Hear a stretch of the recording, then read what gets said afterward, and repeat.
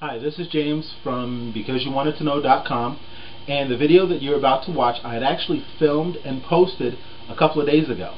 But since then I kind of found out some things about it, so I decided I would make this kind of addendum just to kind of fill you in on it.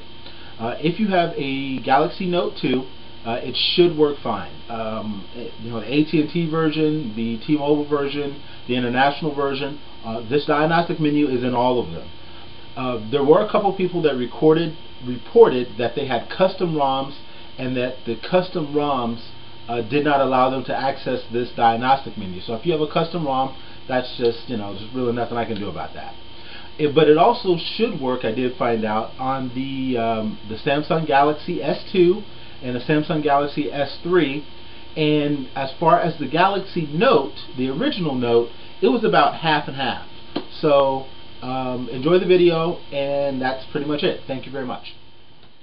Hi, this is James from BecauseYouWantedToKnow.com, and I was talking to a technician friend of mine today, and he kind of showed me a diagnostic screen that Samsung uses when you send your phone in for service in order to see if everything is okay. So it was kind of neat. It's kind of a little secret menu that allows you to check all of the features of your phone.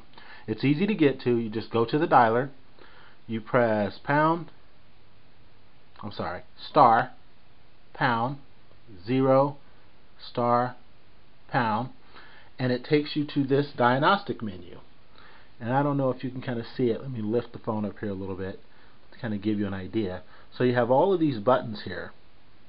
You'll probably see them better now. You have all of these buttons here that basically allow you to test all of the different functions of your phone real quickly.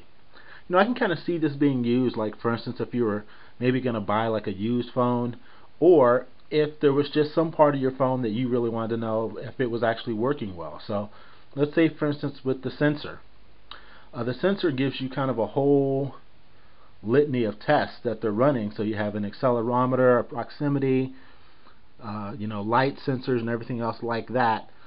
So like if I run my hand across it, literally how it vibrates and it changes and everything else like that.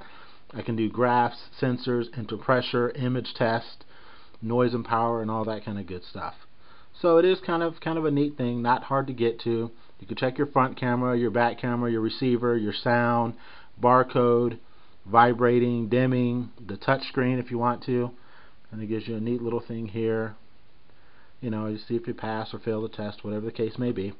So that's pretty much it. If this video was helpful to you, please give me a like.